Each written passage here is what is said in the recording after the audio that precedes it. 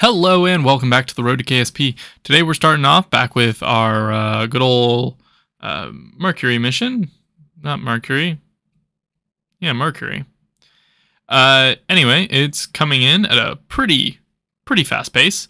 And we actually have to do some things to help alleviate the delta V problem.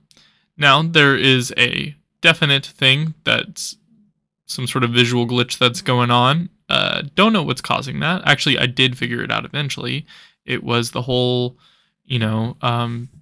where for some reason I was controlling the vessel from each of the lower stages. I don't know what exactly caused that, but something caused that, and it's doing it now. Anyway, so what I decided to do is that we're going to make multiple passes going very slow this planet, and or going very slow around Moho, and hopefully that'll help with the delta V margin. Either way, we will eventually get it correctly. For some reason, I just have the hardest time getting to Moho. I mean, I've launched things to other stars. Granted, they're going to take forever to get to those other stars, but like, I've launched things towards other stars. I don't know what's going on there. Yeah. I just need to, I think I just need to build like a nuclear rocket that has a nuclear rocket second stage and a nuclear rocket third stage and a nuclear rocket fourth stage. But I mean, that's probably what it's going to be. Also, sorry this video is kind of lower quality than the normal videos. That's because I'm just very quickly rushing this out because I'm actually preserving most of the stuff for the next group.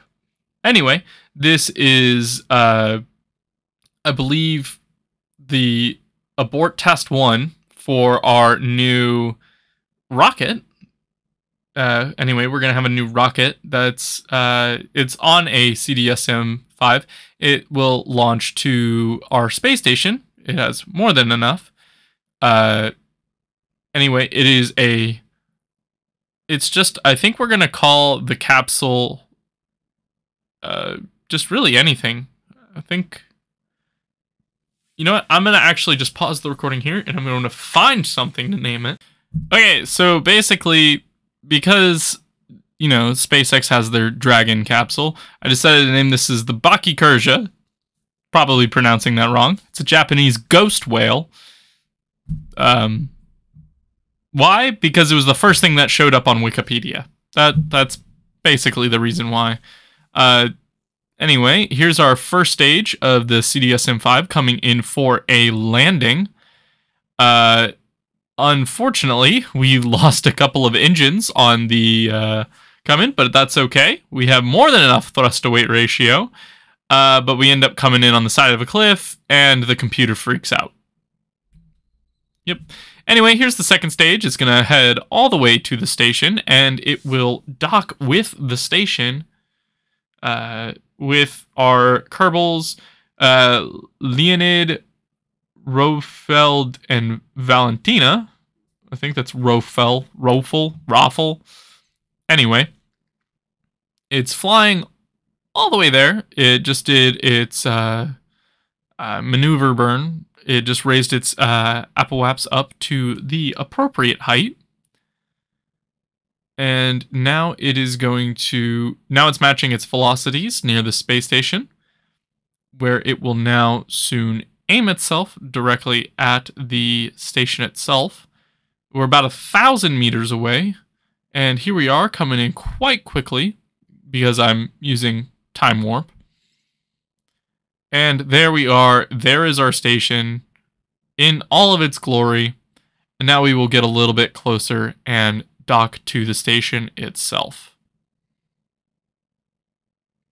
Yeah, and I'm just going to use the lazy method of docking because that is literally the easiest method for docking for for pretty rigid structures. As soon as you start to get like massive space stations, it starts to not work very well. Anyway, speaking of massive space stations, we're launching a new section of the space station that will make it much larger and a little bit less rigid. As you can see, it's also being launched on a CDS-M5 with 2 dead Kerbals on board. Don't mind that.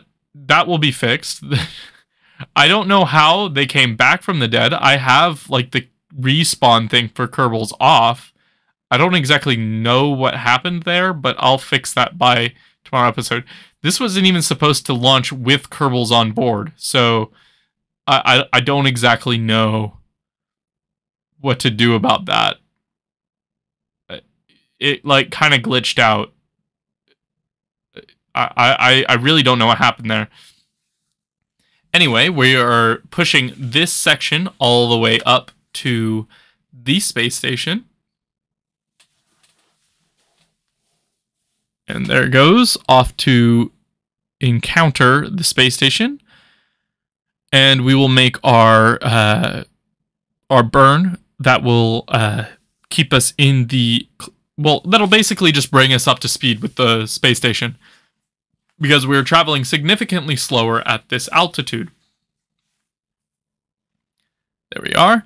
Now we're not too far away, so I just decided to detach this part of the station and line it up with the docking port that we will have it go up against, or dock to, and we will bring it in at a pretty quick speed for, you know, a docking maneuver, but that's fine. So this portion, it's specifically going to be used, those 2 docking things to the side are where I'm going to put large trusses for specifically electric power generation through solar panels, because we're close enough to the sun to use things like solar panels, so we don't have to go up occasionally and refuel the station with nuclear fuel. We can just use solar panels, which should just work indefinitely because it's Kerbal Space Program, and solar cells do not slowly lose effectiveness over time. Anyway, I just got finished with that, and that'll be the end of today's episode.